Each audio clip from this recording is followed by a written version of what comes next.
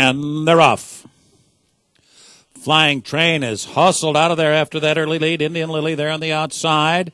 And Awesome Feather comes away running third. And it's Sentimental Last, and the early trailer here will be Wild Mount Tiffany. Up the backstretch run, Flying Train in front.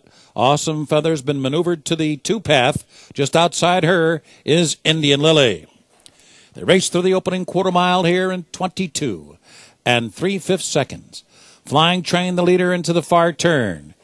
Chased by an undefeated champion, Awesome Feather. Second, still 2.5 lengths behind.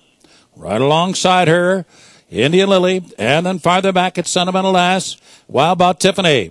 3 furlongs out, Flying Train in front.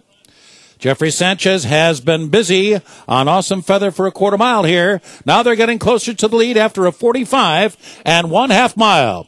And now the field turns for home. Awesome Feather is up for the lead at the top of the stretch.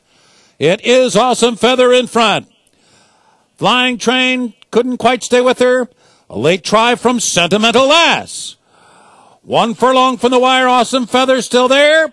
Sentimental Last chasing her home. Awesome Feather working for it, but will remain undefeated.